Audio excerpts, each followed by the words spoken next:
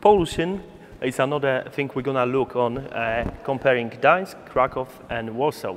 So pollution in Gdansk at the moment of making this video is 25. So this on the scale 0 to 50 is classed as good. So this is a good news.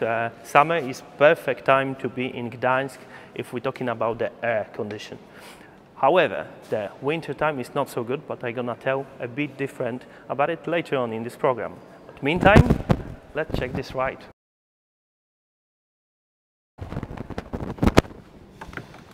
You can get in. Okay, so we are in Krakow and I'm gonna talk a bit about pollution. So pollution, at the time of making this video, the air index shows 35, which is classed as good, but back in December last year it shows 203, which is classed very unhealthy. But what I don't like about Krakow is the pollution. It's plenty of cars, and also the drivers. The drivers are really crazy. That's what I heard from almost everyone from Poland. So be careful when you're here. Don't hire the car, use the public transport. Pollution in Warsaw, well, compared to the rest of the cities, it's average. It's 72, which is marked as moderate on the air quality index. But back in the December time, it shows 172, which is marked as unhealthy. So not so good, Warsaw.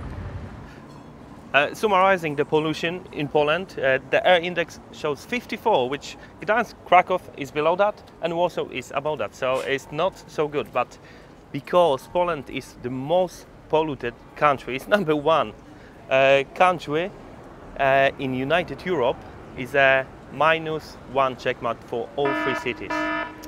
Shame yourself, Poland. Really bad. That's it for today. We hope you enjoyed this video. Please make sure you like, subscribe and hit the bell button to don't miss any new uploads. Also, please follow us on Instagram at 22 Seconds Travel. See you next time and goodbye from Krakow and from Poland. Do widzenia.